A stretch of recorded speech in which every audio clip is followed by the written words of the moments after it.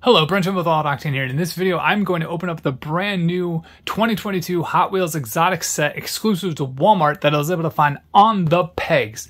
This 5-car set is epic. I do not believe there was a chase car to this. There was only just the 5 cars, a 2020 Ford Mustang Shelby GT500, a McLaren P1, a 2017 Acura NSX, a 71 Porsche 911, and a 2020 Koenigsegg Jesko. This is an amazing set of cars. I was so excited to find these on the pegs. I haven't found the other ones, the other set that came out I think last year. It never really hit my area. So I was really excited to find this set, and this vehicle, this 2020 Mustang, is epic. So let's open it up. Let's do this. Here we go. Wow. Isn't that amazing? That is stunning. It's got the Super Snake logo on there, the Shelby Cobra. Epic Tampa work. These are about $2 and some odd cents, so be prepared. They're at Walmart, and yeah, they're a little expensive, but they are worth it because the Tampa work is amazing. Check that out. This is probably the coolest car in the bunch.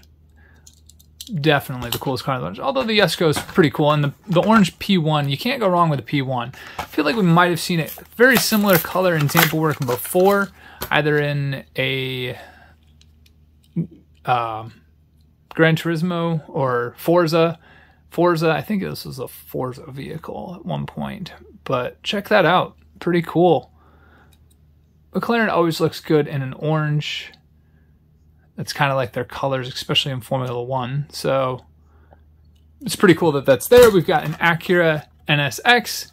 It's kind of casting, I wouldn't say it's overdone. The car itself in real life is kind of lackluster.